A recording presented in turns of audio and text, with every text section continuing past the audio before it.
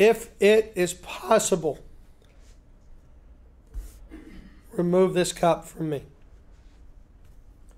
Now the cup needs to be understood, because the cup itself is being used in a way that we normally don't use the language.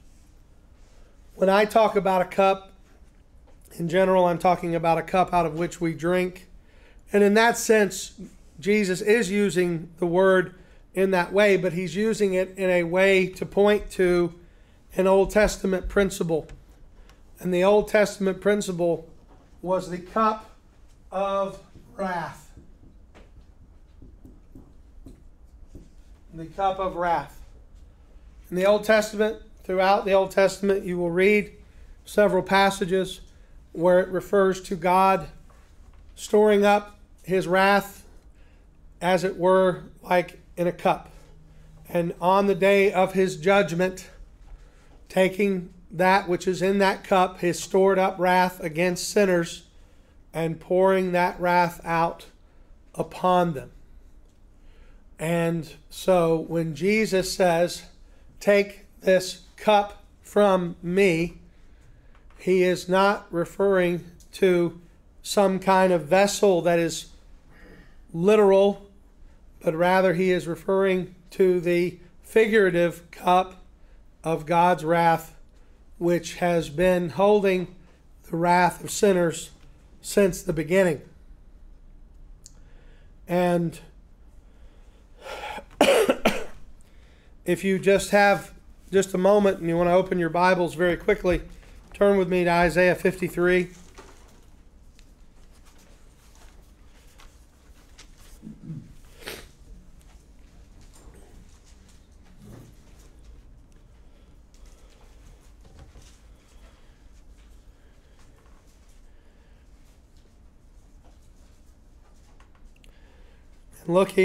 Beginning at verse 5. By the way, if you're unfamiliar, Isaiah was written about 700 years before Christ, and yet it points to Christ in several passages, chapter 7:14, chapter 9:6, and specifically this passage points to Jesus. And it says, surely he has borne our griefs, carried our sorrows, yet we esteemed him stricken, smitten by God, and afflicted. That phrase, smitten by God, is very important, because that is one of several in this passage that tells us what is happening on the cross.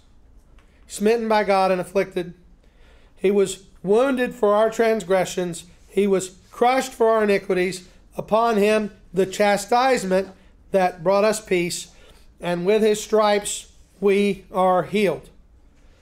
Don't want to get into that one right now. That's been absconded with by many a false faith healer, trying to say that through Jesus' cross every sickness is a mere faith belief away from being healed. That's not what it's referring to. It's referring to our sin being taken by Christ. It's not a promise of divine healing for every sickness.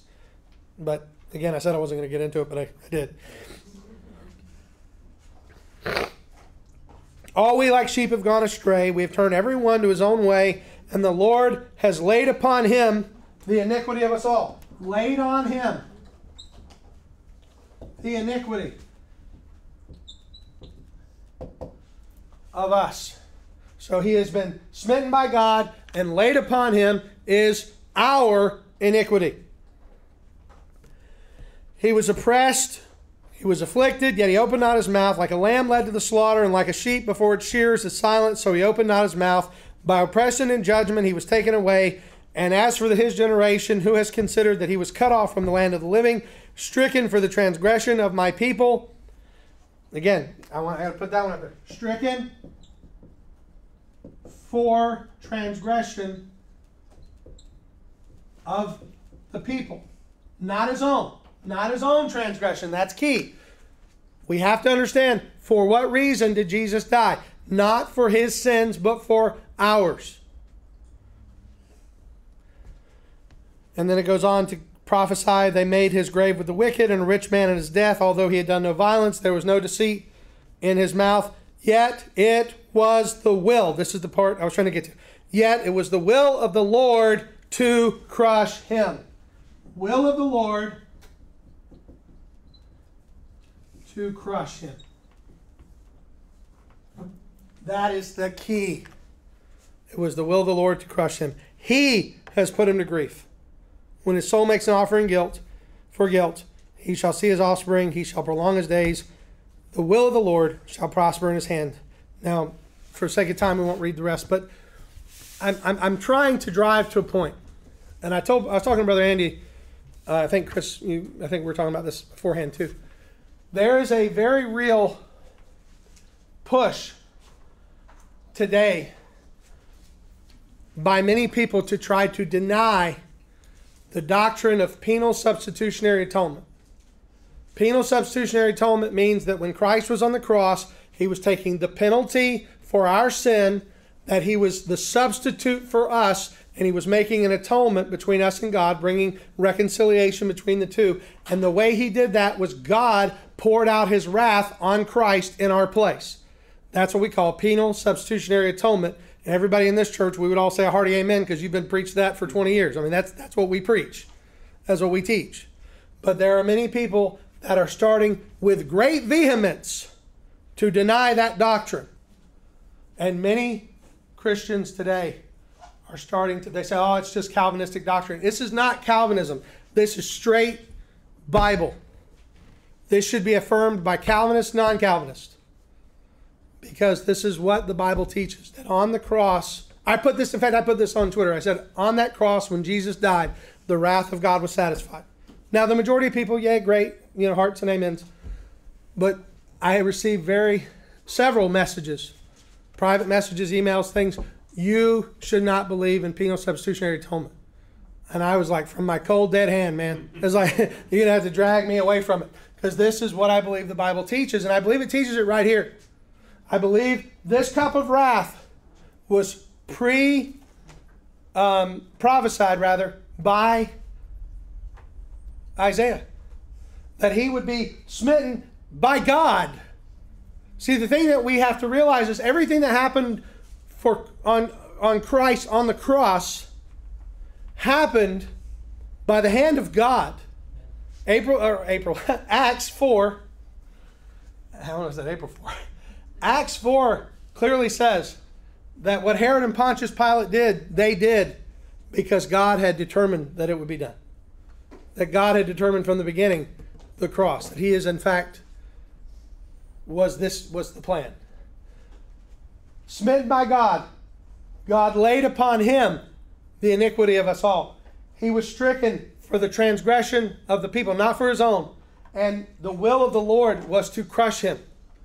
Having thought about all of this from Isaiah 53, and knowing that Christ, in fact, is the Word of God made flesh, so he certainly knows Isaiah 53 better than any of us. He knows what he means when he talks about that cup. And when he talks about that cup, he's talking about that. He's talking about what God is fixing to do to him. What the Father is going to do to the Son on the cross.